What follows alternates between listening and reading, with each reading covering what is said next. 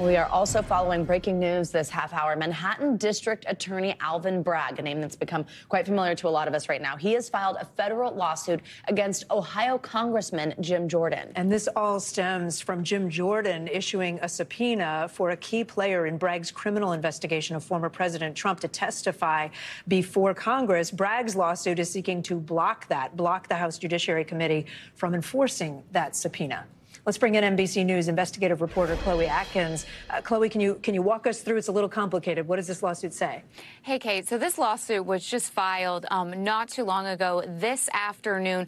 But what it does is it is intended to keep House Republicans out of the DA's office criminals investigation, or case, I should say, into the former President Donald Trump. And in this 50-page suit, and I'm going to read from my notes so I make sure I get it right, but he brings this suit in response to an unprecedented brazen and unconstitutional attack by members of Congress on an ongoing New York State criminal prosecution and investigation of former President Donald J. Trump. So keep in mind, Bragg last week unveiled 34 felony charges against Trump of falsifying business records related to his alleged role in hush money payments.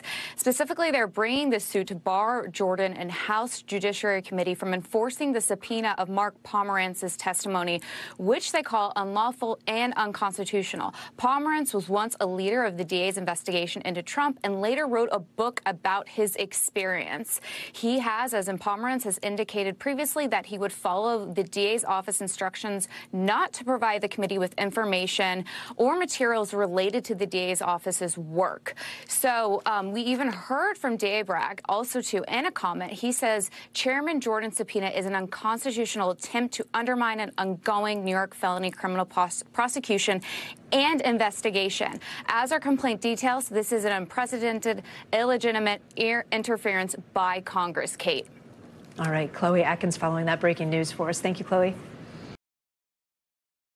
Thanks for watching our YouTube channel. Follow today's top stories and breaking news by downloading the NBC News app.